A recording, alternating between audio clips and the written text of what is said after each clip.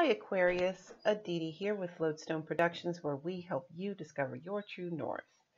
Welcome to February's reading.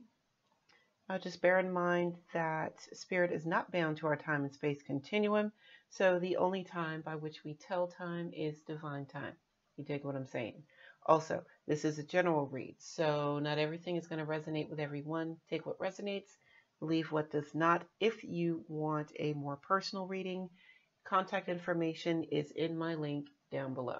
All right, let's get this party started. So, we've got number 14, Clan of the Wolf Heart for you. Going to go to the guidebook. Going to the guidebook.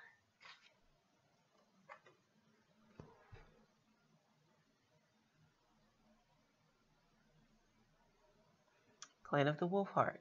You belong to the Clan of the Wolf Heart. This is a soul tribe with boundaries beyond bloodlines and geography. It is based on soul connection to love's wisdom and higher truths of the Great Spirit. The clan is united through wolf medicine and the heart. These are the qualities of the divine feminine that unify, allowing for a palpable experience of oneness that brings power to our collective wisdom and purpose. Clan of the Wolf Heart. Okay. So, past, present, and future energies. You have the Ace of Cups, the Empress for present, and the Page of Pentacles for the future. So, there's some new love coming in, if it's not already here. And you're going to allow it to come in. You're not going to go out and like fight for it and claw for it and try and hang on to it. You're going to step into this Empress energy and allow these things to come in, but understanding with the Page of Pentacles that it's not necessarily going to be in a nice, neat little bow. You know, like, all right, so looking at this Ace of Cups, looking at this particular card, like it's a giant fountain. You've got the angel at the top. You've got some cherubs in the middle of it. And the cup is actually formed by the water in the statue. Right? But it's peaceful. It's something you can hang on to. Now, like with all aces, they have to actually be grasped and cultivated in order for them to actually come to fruition. However, because you're here in this Empress energy, the Empress is the embodiment of creation, right? Like you see here, she's got the little one here, and then we've got the window with the sun shining through. The sun shining through, and if you get a little bit closer,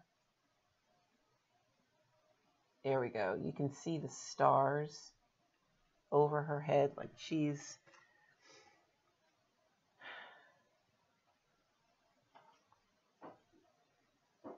knows that everything that she needs, she has or has the ability to create. And then here we are with the Page of Pentacles, and in this deck, the Page of Pentacles is depicted as the kindergarten teacher. With that, the Page of Pentacles knows that this is a messy job. You know, it's going to be hard work, but it's going to be worth it. The Page of Pentacles knows that even though this work is in its preliminary stages, aces, right? Creation, the spark of creation with the Empress. And then the Page of Pentacles here. This is all early energy. This is not mature energy here at all. And even though she understands that her job is in the early stages, her job deals with the early stages of things, she understands the importance of what it is that she's doing, right? So to clarify the Ace of Cups, we've got the Star card, Seven of Wands, and the Eight of Wands.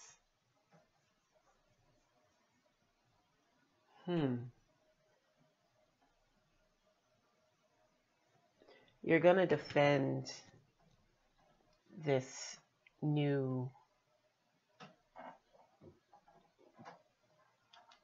beginning, and you're going to put it up out of reach. You're going to get it up out of reach with the Star card. You're going to keep it away from prying hands. You're going to keep it away from prying hands with the Seven of Wands. And you're going to try your best to keep it out of other people's mouths, Eight of Wands. Because you're treating this just like you would a newborn. You know how when a woman first has a baby, it is suggested that the baby does not receive a bunch of visitors during the first 6 weeks of life, right? So this is really new, and there's already defensive measures set up to protect it, to give it a fighting chance, right? So the Empress is clarified by the Wheel of Fortune, the Five of Cups, in the Hierophant. And it is not lost on me. It is not lost on me that you've got 5 and 5 in this clarification. Because creation is change. And then you have the Wheel of Fortune, which is a 10, which is again 2 5s. Right? There's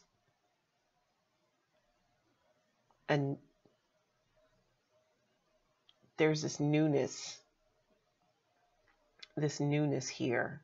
This is new energy for you.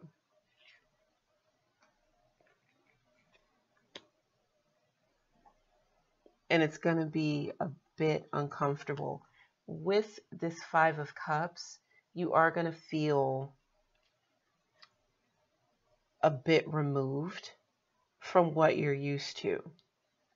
But you're also taking this time and seeing it for the divine gift that it is, because it's taking you away from people to have a deeper connection with Source, with Spirit, so that you are able to create not only with greater accuracy, but also with greater purpose. And then the Page of Pentacles is clarified by the Seven of Swords, the Hermit,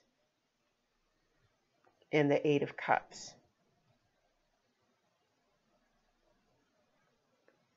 So there's, with the Seven of Swords,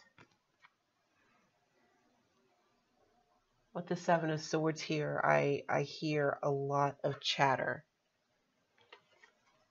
which again comes right back to this Page of Pentacles, particularly with the Page of Pentacles being depicted as the kindergarten teacher. There are going to be lots of noise, lots of chatter in a kindergarten classroom, right? But it's up to that teacher to be able to separate, Hermit card, to separate and also direct the discussion in such a manner that it actually benefits the classroom, right? So in this case, it's about taking all of this chatter and kind of stealing away, Empress, stealing away, so that you can hear what Spirit has to say. It's steal away, right? With the Eight of Cups. It's, again, it's that energy of stepping back to a place that's a bit more quiet, so that you can really be clear, on the messages that you are receiving, especially as it pertains to where you want to go and how you want to move forward.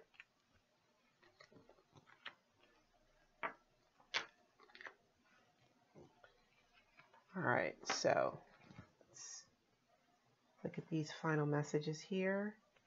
So we've got the Strength card, Queen of Pentacles, the Six of Cups, and the Four of Cups.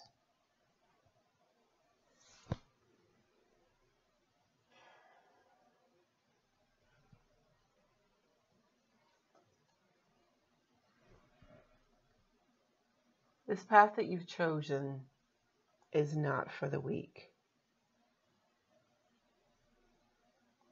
You're going to need great inner strength to be able to move from where you are to where you are supposed to be with the Queen of Pentacles, right?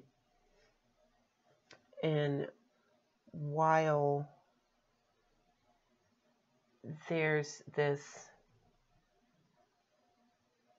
air of nostalgia, the Six of Pentacles, on how things used to be and how you used to operate, just know that this path is not a punishment. It is actually a gift. And it's a gift that was chosen by you before you got here. Spirit is just helping you along the way by taking out those things that no longer serve you, that no longer are working towards your highest good. Okay, Aquarius. Thank you for spending a little time with me today. And until we meet again, remember to be good to yourselves and to each other. And I will see you next time. Bye now.